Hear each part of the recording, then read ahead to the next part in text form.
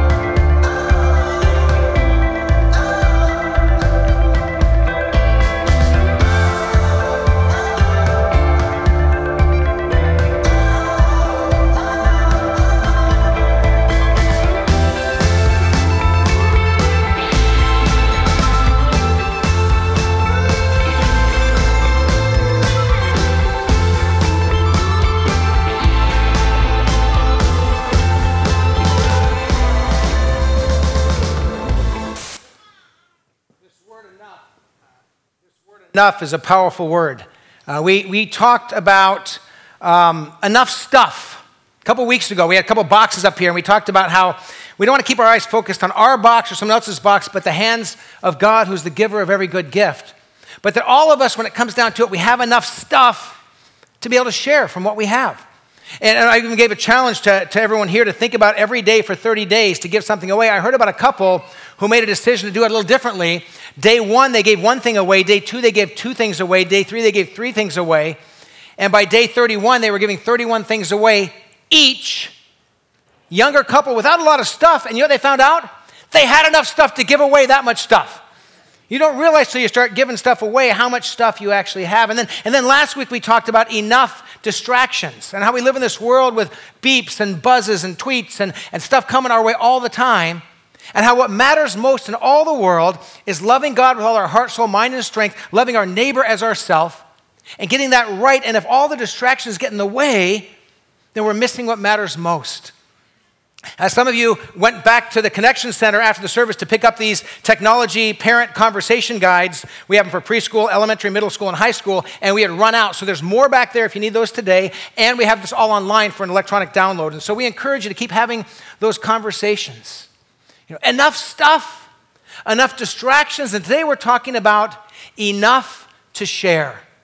We're getting practical and saying, God, have you been good to me in such a way that I actually have enough to share? And here's my question for you today. Who here has enough to share something with somebody? What's the answer? Everybody. Because generosity and sharing is more about the condition of our heart than how much we have. Generosity is about deciding to live the life that Jesus has put before us. And so I want to think together about the practice of sharing. If you're a note taker, you can write that down in that first spot there, the practice of sharing. And I want to give you 4 words under the practice of sharing that will help you think through what is a biblical practice of sharing. And the first word is found in Matthew 6, verse 2. In Matthew 6, verse 2, this is the Sermon on the Mount. Jesus is preaching to this crowd of people. And we read this in Matthew 6, 2. So when you give to the needy, do not announce it with trumpets as the hypocrites do. And Jesus goes on to say, don't make a big show about it. He talks about kind of how to give. But you know what he's presuming in this passage? That his people will be generous. He says, and when you give to the needy. He doesn't say if you give to the needy. He says when. He's talking about how you do it, because he's just assuming if you're his follower, that's what we do.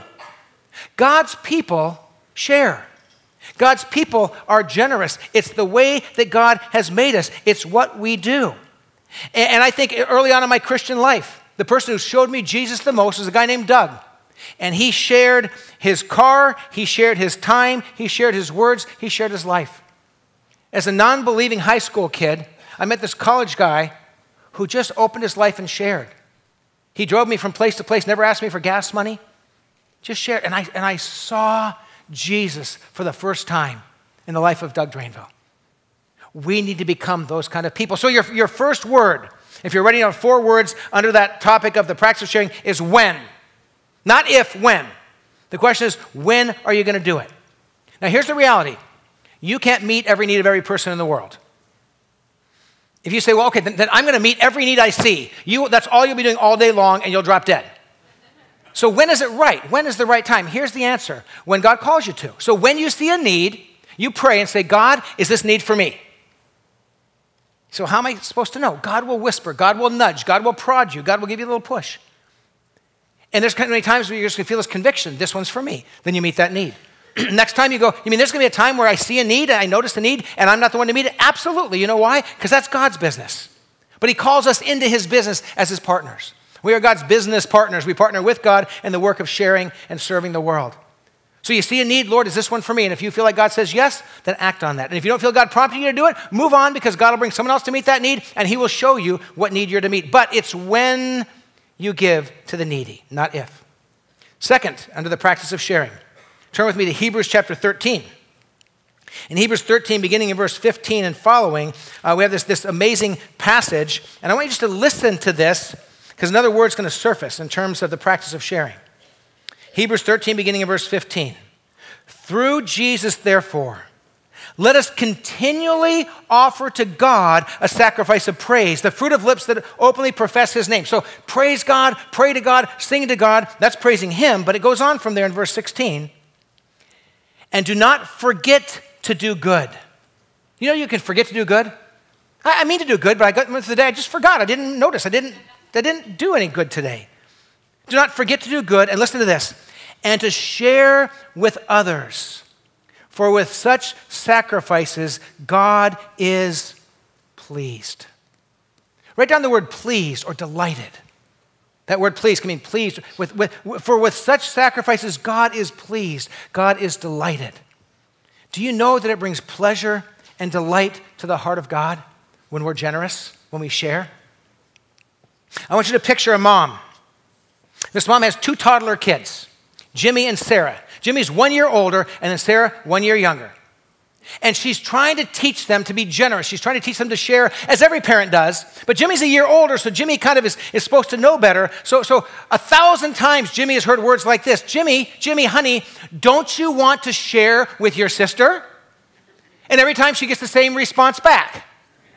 No, I don't. So mom puts some food out for them to share, and she looks back and it's all gone, and Sarah hasn't gotten any. Jimmy ate it all. Jimmy, don't you want in your heart, don't you want to share with your sister Sarah? But he doesn't. He doesn't want to share. He doesn't share. And so she asks and she prods and she cajoles and she pressures and she's trying to change his heart, but it's hard to change a heart. And so months go by and a few years go by, and she's watching her son and her daughter, and she's just hoping something will happen. And then one day, she's driving in the minivan, and Jimmy and Sarah are in the middle seat. They're buckled in their car seats. It's kind of a cold day, so they both have their own little blankets kind of covering their laps. And they stop at a light. So mom takes the mirror, as moms do, and she kind of does the adjustment and checking things out. And she notices that Sarah's blanket has fallen off of her lap, and it's kind of cold in the van. And she looks over at Jimmy, and Jimmy's blanket's still on his lap. And she's about to say, for the 1,000th time, Jimmy, don't you want to share your blanket? Jimmy, don't you want to help your sister with her blanket? But before she can say anything, she looks in the rearview mirror, and she watches her little boy look over at his sister, and then with one hand take his blanket off himself and reach over and just drape it over his sister's legs. And she begins to weep. Tears of joy. He gets it. It's the first glimmer, the first glimpse she's seen of her little boy sharing with her little girl who she loves. And she's delighted. She's delighted at that moment. Now understand something. She loved Jimmy before he shared. And she doesn't love him anymore, but she's delighting in a way she's never delighted before. If you're a follower of Jesus Christ, can I tell you something about generosity, something about sharing? We're not saved because we're generous. We're not saved because we give or we share. We're saved because God is generous. And he sent his only son to die for us when we didn't care about him. I mean, we're saved by grace. We're saved because of the generous love of God. Because Jesus gave his life on the cross and rose again and offers that for us. And so we're not saved by works. You can be generous or not generous, and that's not about salvation. Listen closely. We're not loved by God because we're generous. God doesn't say, oh, you're more generous, I love you more. You're less generous, I love you less. We were loved by God. God so loved the world, he gave his only son before we ever turned our hearts to Jesus. But I do believe that our Heavenly Father delights, rejoices when we become generous, when we learn how to share, when we take what's on us and we take it and we drape it over somebody else and say, can I help that person? I believe it brings delight to the heart of God. So let me be very clear as we talk about this issue of enough to share. We are not saved by our generosity. We're saved by the grace of Jesus. We are not loved by God because we're generous. But when we're generous, I believe we bring delight and joy to the heart of our Heavenly Father. And I can tell you this, I want to bring joy to the heart of God. And one way I believe we can do that is by growing to be more like Jesus, by learning to be more generous. So word 1 is when. Word 2 is delight. God takes delight when we learn to be generous. And word 3 is sacrifice. Giving, even sacrificially. Look with me at 1 John chapter 3, verses 16 to 18. In 1 John chapter 3, verses 6 to 18, we read these words. This is how we know what love is. You want a definition of love? Here's how we know what love is. Jesus Christ laid down his life for us. That's how you know love. God loves you so much, his only son gave his life on the cross for you. That's how we know love. But now look what comes next. We ought to lay down our lives for our brothers and sisters. We follow the example of Jesus. If anyone has material possessions and sees a brother or sister in need, but has no pity on them, how can the love of God be in that person? Dear children, let us not love with words or speech, but with actions and in truth. Now, when he says, let us not love with words or speech, he's not saying, don't speak loving words. That's not the point at all. What he's saying is, don't just speak loving words. Oh, I love you. I care about you. I feel for you. And we never do anything. He's saying, well, then what kind of love is that? But we put with our words and speech our actions, and we show the truth of our hearts. We become generous. We share. And so the practice of sharing, when you share, it's expected that brings delight to the heart of God when we share, when we're generous, that we're called to do it sacrificially. We look at Jesus who gave his life, and that's a model for us of how we lay our lives down for others. That should be the life of a follower of Jesus. And oh man, does our world need to see Christians who will sacrifice for others. That's why I'm thrilled that we get to partner with churches in Houston, because I see churches there that are sacrificing at a deep level, and I want to see us come alongside and be part of that. Because that's what God's people do. They lay themselves down. They sacrifice like we were sacrificed for by Jesus. And then a fourth word in the practice of sharing, if you're taking notes, is consistent. Write down the word consistent. Consistent. Being consistent in our generosity. Look with me at Malachi chapter 3, beginning in verse 10. Bring the whole tithe into the storehouse, that there may be food in my house. Hit the pause button there. The whole tithe. In the ancient world, people knew what that meant. That meant tenth. Bring a tenth of what you have and give it to God's work. That seems like a lot, but that was the norm back then. And it was always the first tenth. I think I know why God said bring the first tenth and not the last tenth. If you're laughing, you know why too. If you give the last tenth, by the time you get to the end of the month, how much do you have left? Nothing. So if you want to make sure God gets his part, you give him the first tenth. Because you always have the first tenth, you never have the last tenth. So the tithe is that first tenth given to God's work. And then the only time in the Bible God says this, test me. Only time God says in all the Bible, test me in this, says the Lord Almighty, and see if I will not throw open the floodgates of heaven and pour out so much blessing that there will not be room enough to store it. God says, you become generous, and you be faithful in this, and you be consistent in your generosity. I will open the windows of heaven and pour out a blessing. It doesn't always mean more money, but God will bless and bless and bless. Then God says in verse 11, I will prevent pests from devouring your crops, and the vines in your fields will not drop their fruit before it's ripe, says the Lord Almighty. And then listen to this. Then all the nations will call you blessed, for yours will be a delightful land, says the Lord Almighty. The world will notice and see. Three things happen when we're consistently sharing and live a generous life. When we're consistently sharing and live a generous life, it leads to provision for future sharing. I believe this. I believe that the more generous we are, the more God wants to pour into our lives. Why? Because he knows we're going to be generous. And we become a conduit of God's blessing to others. Protection. He said, I'm going to protect your land and protect your crops. It doesn't mean that nothing bad will ever happen to you, but there's a certain way that God protects those who are learning to be generous with what he's given to them. And then it will bring praise and bring glory to God. God will be glorified. God will be exalted. Man, the idea in our culture, I got to tell you, in our culture today and in the church today, the idea of saying, I'm going to take the first 10% of all that God gives to me and give it back to God's work is almost gone. It's almost gone in the church today. And remember, I don't think if you tithe or don't tithe, it doesn't change your salvation. It doesn't change that God loves you. Generosity is not about salvation. It's not about God's love. It's about bringing delight to the heart of God and trusting in him in a new way. But I know for Sherry and I, this has been part of our life for the 33 years we've been married. When we first got married, we gave faithfully, consistently $10 every week. We made $400 a month. So it was really easy to figure out. $400 a month, that means we make $100 a week, $10. And every week, Lord, take delight. This is what we give to you every week. And that was just part of the rhythm of our life. I learned that from my wife, and my wife learned that from her dad. It was a family legacy that was passed on into my life. And we've tried to teach that to our children. That you have a rhythm of life that you consistently say, every week or every month, I'm giving to God the first from what he's given to me. And it becomes a lifestyle and a rhythm. And some people go, that's not something I can do. One of my all-time favorite stories, I've shared it before, and you may have heard me share it, but it's one of my favorite stories ever. And so I'm going to share it with you one more time. A guy named Peter Marshall. Peter Marshall was actually the chaplain of the U.S. Senate. Powerful pastor, powerful man of prayer. And he was the chaplain of the U.S. Senate. So there were people who were high-level business leaders, political leaders who would go to him for prayer, go to him for wisdom. And this very wealthy, well-to-do businessman came to Peter Marshall, said, Pastor Marshall, I have a problem. He says, what's your problem? He says, I can't afford to tithe anymore. He says, what do you mean? He says, well, when I first became a Christian and started giving, I was making $50,000 a year. I thought that was a lot of money back then. But I gave $5,000 every single year. I was careful. I made $50,000. I gave $5,000. He says, the problem is, Pastor, I make $5 million a year now. That's $500,000. I can't afford to give that. Right? Pastor Marshall, Peter Marshall, put his arm around him and said, let me pray for you. Dear God, he prayed, will you reduce this man's income all the way down to what it takes for him to afford to be able to tithe? And he begins to pray this. In the middle of the prayer, this guy says, Pastor Marshall, stop, don't pray. It's almost like, take it back, He says, don't pray that. Pastor Marshall was a powerful man. He was afraid that God would answer his prayer.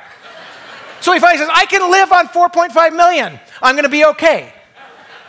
You get the point, right? Giving is not about how much we have. It's not. But can I tell you what? I praise God that my wife and I learned in our 20s as newlyweds. $10 a week, $10 a week. And then eventually it was $25 a week.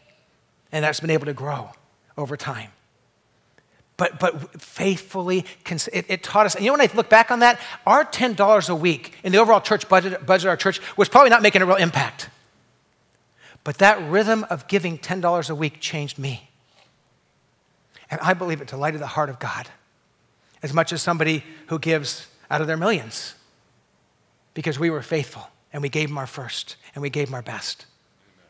That's the heart of God. And I believe that becomes the heart of his children when we understand. So the practice of sharing, it's consistent, it's a rhythm, it's weekly or it's monthly. It's a way that becomes a way of every week or every month saying, Lord, you've been good, I'm giving back to you. So now there's some principles, some basic principles. And I want to walk through 4 biblical principles. Again, if you're a note taker, there's a place in your notes for this. But 4 different principles of sharing that I think are really important and important for us to get in our hearts and our minds. Here's number 1. It is always a present and an eternal investment. When you share with what God's given you out of the love of Jesus, it's always a present investment and an eternal investment. 1 Timothy 6:18 and 19 says this, command them to do good, to be rich in good deeds, and to be generous and willing to share. That's talking about us Christians, to be generous and willing to share. In this way, they will lay up treasures for themselves as a firm foundation for the coming age, for eternity, so that they may take hold of the life that is truly life. Every time a Christian gives out of generosity as God leads them to, whether you give to a person on the street in need, whether you give to the church, whether you give to a mission organization, if you're giving to the work of Jesus, it makes an impact right now, but listen to this, it echoes into eternity. I've often looked at my own life financially. I regret a lot of things I've spent money on through the years. I don't regret a penny I've given to the work of Jesus. Not one bit. because all of those things are still echoing into eternity and making an impact for Jesus. So number one principle, it's always a present and eternal investment. Number two, it makes this life more glorious. This life becomes a better life when we learn to live with generosity.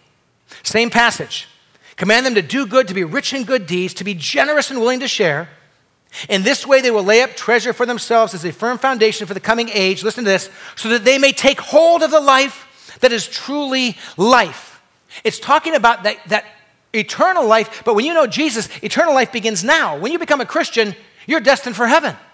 Your eternal life has already started. And this life becomes true life, life indeed, when we grow in generosity. And when we hold on to and hoard and keep things to ourselves, we lose the joy of life. This is why I think that God hates debt so much. You read the Bible, God is not a fan of debt. Why? Because debt handcuffs us and shackles us and steals the ability to be generous. And when you get out, and we have a class that we do here a number of times a year. If you want to be in a financial management class where you can learn personal biblical disciplines of living a wise financial life, go to the Connection Center today and say, hey, put me on a list for the next time we have one of those classes about Christian finances. And if you're not a Christian finance class would be a great class for you because it'll show you how God impacts every part of our lives. And so, principles of sharing, it's always present and eternal. It makes this life more glorious. Number three, it is a sign of where our heart really is. Our ability to be generous and where we invest our finances is a sign of where our heart really is. Listen to what Jesus says in Matthew 6.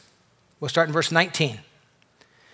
Jesus says, do not store up for yourselves treasures on earth where moths and vermin destroy, where thieves break in and steal. But store up for yourselves treasures in heaven. Invest in heavenly things where moths and vermin do not destroy, where thieves do not break in and steal. And here's the key. Words of Jesus. For where your treasure is, there your heart will be also. Where's my heart? My heart is where my treasure is. And if my treasure is all about what I can amass and get now and keep for myself, that's where my heart is.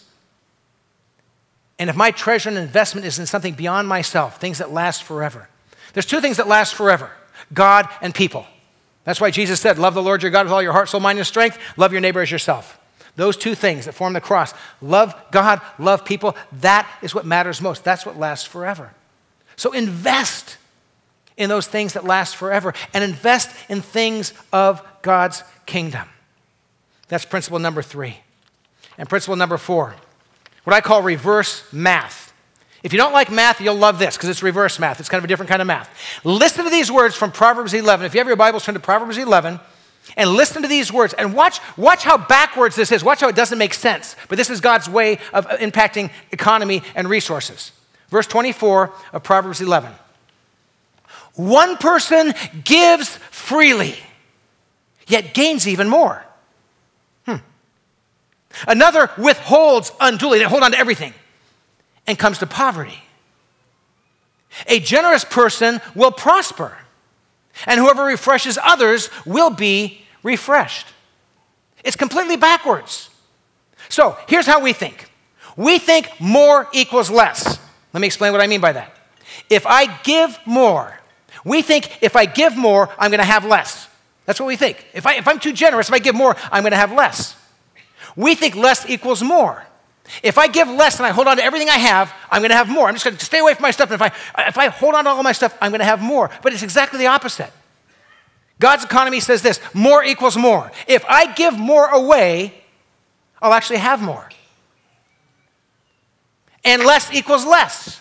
If I give less away, it seems like I should have more, but I actually have less. And I really have experienced this to be true. When we give away more, we actually have more. I think in a number of ways. I think that God provides more, blessings of all sorts. I think also when we're generous, we enjoy what we have more because we don't feel like we're protecting it all the time. And so if I'm more generous, I have more. I enjoy what God's given to me. I believe that God provides more for those who are generous so that they can be a conduit of blessing and letting it flow to other people. And I actually believe that the less we are generous, the less we have. We can hardly enjoy what we have because we're spending all of our time protecting what we have instead of really delighting in it. And so in God's economy, it's reverse math. Those are some basic principles.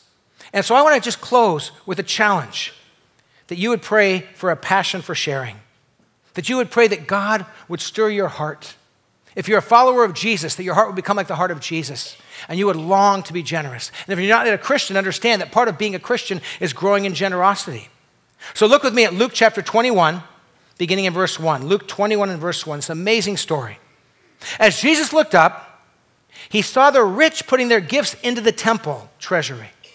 He also saw a poor widow who had 2 very small copper coins. Truly, I tell you, Jesus said, this poor widow has put in more than all the others. All these people gave their gifts out of their wealth, but she, out of her poverty, put in all she had to live on. Now, in that little story, let me tell you what Jesus is not saying. Jesus is not saying, I only want poor people to give. He's not saying the gift of a poor person honors God more than the gift of a rich person. I believe what Jesus is saying in this passage is, it doesn't matter how much you have, you can be generous. It doesn't matter how much you have. Give out of what you have. Give with joy, give your first, give with growing generosity. I'm absolutely convinced that 33 years ago, when Sherry and I were this young couple, going backwards financially every month, we were actually going in the hole every single month. But every week, $10. Every week, $10. That was our call. That was our first tenth. That's what we gave. I believe that brought God just as much delight and joy as what we give today. If I was giving $10 a week now, or if I was giving $100 a week now, it wouldn't be the same because God's giving us more. We've had to keep looking and saying, what is generous for us? What does that look like? And keep adjusting how we can give. But I believe that 33 years ago, God took delight in our generosity, and I believe that today God takes delight in our generosity. The amount has changed, but our hearts are what matter. And our hearts are to be generous toward the things of God and to forward the work of the kingdom of God in this world that so needs what only Jesus can bring. I think of a woman who's been part of this church for years. When she first came to Shoreline, she was living on the streets, and eventually she was living in a trailer, and eventually now she's got a little 1-bedroom of an apartment that she rents. But when she was kind of in between living on the streets and being in an apartment, she was living in a trailer, and I remember it was going to be kind of a rainy season, and she went out and she bought a bunch of blue tarps from Home Depot to set up on rainy days for people that she knew that were still living on the streets. And that was her act of generosity. For you, buying 4 or 5 blue tarps might not be a big sacrifice. It was for her at that time. And God took delight. It doesn't matter if you're 12 or 92. It doesn't matter if you are on government-funded limited income or you have massive holdings financially. It's the same for all of us. God takes delight when we grow generous. And listen closely. Please hear this. Our salvation is not bound in what we give. And God's love for us is not bound in what we give. But we can bring delight to the heart of our Father. And I think that every single time, every one of his children look at someone else next to them whose blanket has fallen off their lap, who's in a time of need, and takes their blanket and kind of drapes over that person's legs and says, what can I do? How can I serve? How can I help? Heaven rejoices. And God is glorified. And that's the invitation of God. So here's what I want to do. In the closing moments, I want to just give you a couple challenges. You're going to see these on the screen. You can write these down. 4 challenges. Ask for the heart of Jesus. Number 1, say, Jesus, give me your heart. Let me love like you love, feel like you feel, give like you give. Number 2, give regularly. Make it a discipline. Make it a lifestyle. For Sherry and I, we like to give monthly. And we're old-fashioned. So we actually give a check in an envelope. And which is the old-fashioned way of doing things these days. Some of you give every week or every month on your app, on your phone. We have an app that you can use here, and you can just give that way. Some of you do a regular giving online, and you just kind of set it up for a month of the year, whatever it is. But there's something about that rhythm. I want to challenge you at least every week or every month to look at how God has blessed you and give something.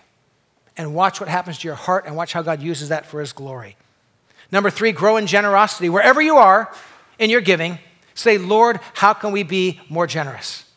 That has been a journey for Sherry and I for 33 years, and we keep asking that question. Every year, Lord, is there a way we can be more generous? And if we don't have more, generosity doesn't mean more stuff or more giving. It means more generous in our hearts and giving more of what it is we have to help others and to bless others and to glorify God. And then number 4, invest in eternal things.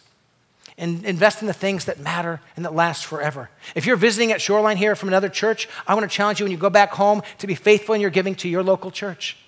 The local church is the primary way that God is seeking to change this world and bring blessing to this world. I think of Houston right now, and it's local churches that are rallying people to come and serve. And so we'll share some ways that you can be part of that by going and serving, by giving, and we'll share that with you. But just faithfully giving wherever you call your church home, make it a rhythm of life. And watch how God blesses others and watch how God blesses you. Lord Jesus, we pray for generous hearts. God, I know that I can't stand here and preach and I can't change anyone's heart and I can't make anyone become generous. But I also know, Lord, that by your Holy Spirit you can, and that you love to stir hearts and move hearts and change people's lives. And so, Lord, I pray for every single person who calls Shoreline Church their church home, every person who's visiting with us, who is online right now, in other churches. I pray that you would give us a rhythm of generosity and a heart that loves to give. And we would see you adding up things in heaven, souls and people, and just great things for eternity because we've been generous in this life. Stir our hearts, move within us, and be glorified.